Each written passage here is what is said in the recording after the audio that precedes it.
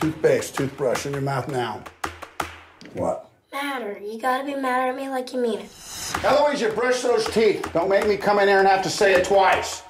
Nice.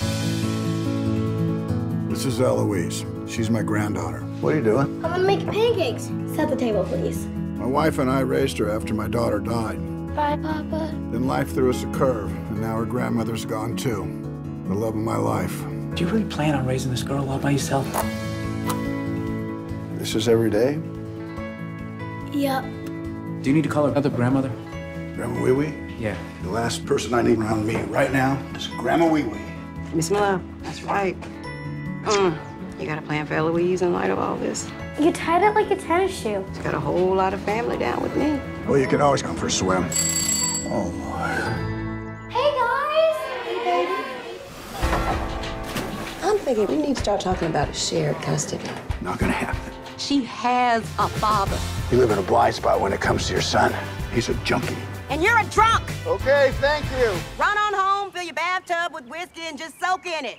Have yourself an old drunk man's bubble bath. Got it. Good. This is a little girl's life we're talking about. You know what, Rowena? You petitioned for custody.